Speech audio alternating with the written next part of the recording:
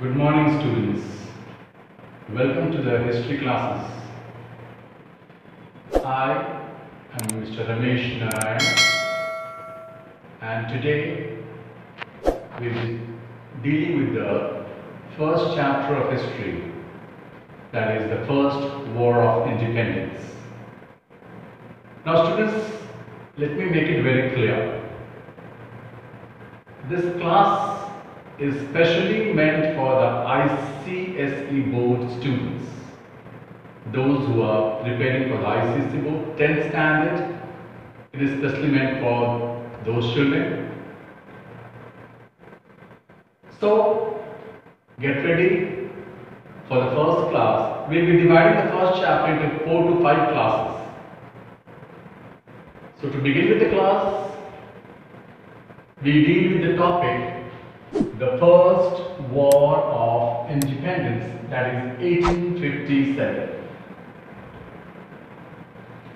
Now there are many beliefs and ideas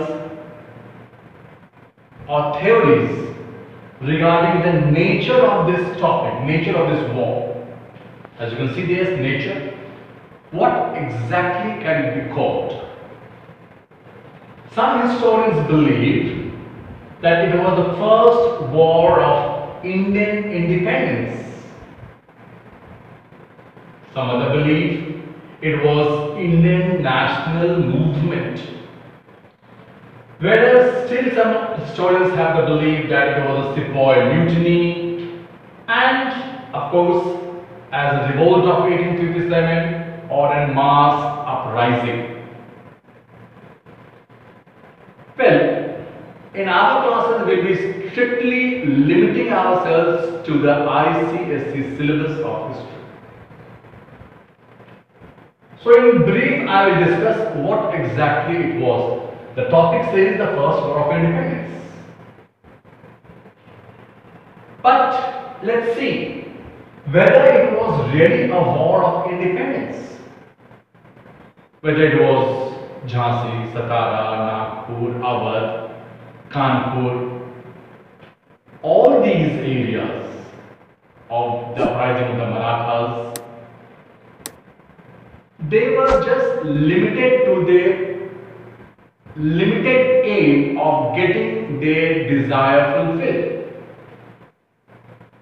Like for example, you understand about Jhansi. Rani of Jhansi wanted that the adopted son should be given the due respect by the British people. She was not having any such idea that we should be independent. Similarly, it was the Begum of Awadh, Satara, Nagpur, or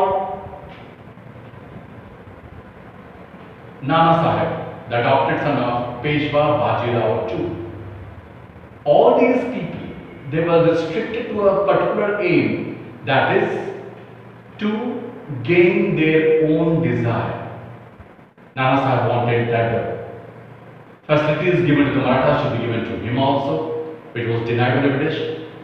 So we can see that it was not exactly a war of independence. This is what the historians believe.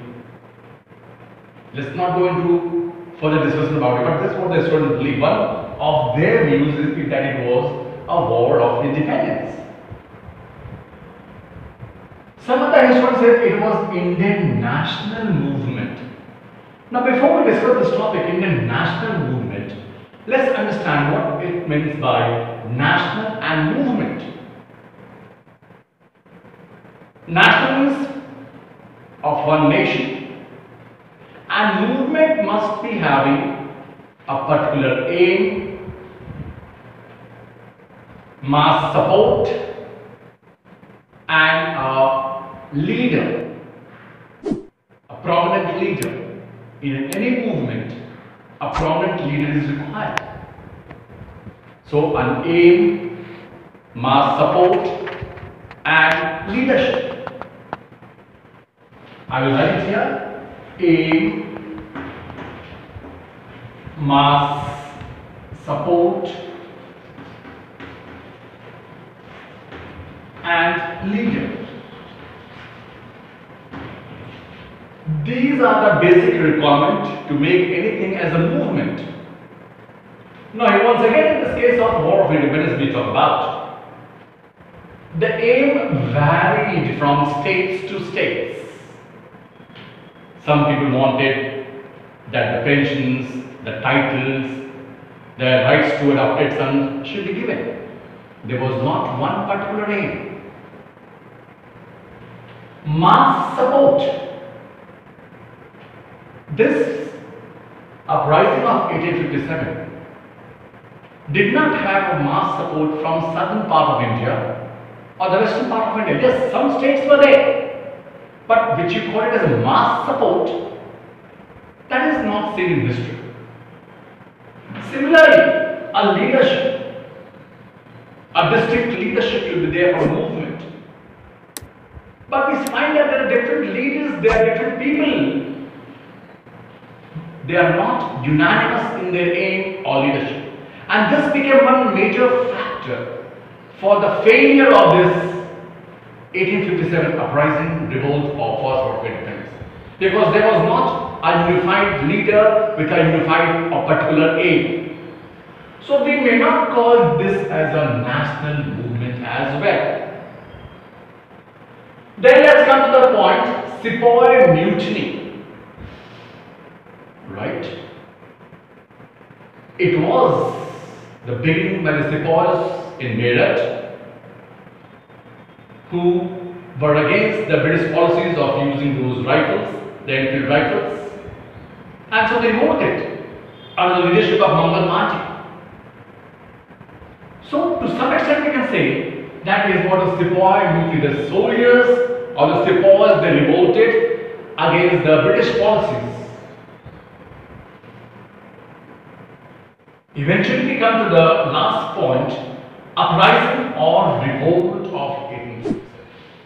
The word revolt means mass support, mass uprising. Here also uprising should be mass uprising. But as I have said earlier, southern part, the western part of India, people were not there. So what can we conclude about the nature then? What exactly was it? Well, to be on the safer side, historians believe to say that it started as a Sepoy mutiny from Meerut in 1857 and ended as a revolt of 1857. Because about thousands of civilians lost their life in this uprising. So it started as Sepoy mutiny. Soldiers reacted, they revolted, mutinied, but it ended as a revolt because masses, the people also joined in it due to various reasons in fact.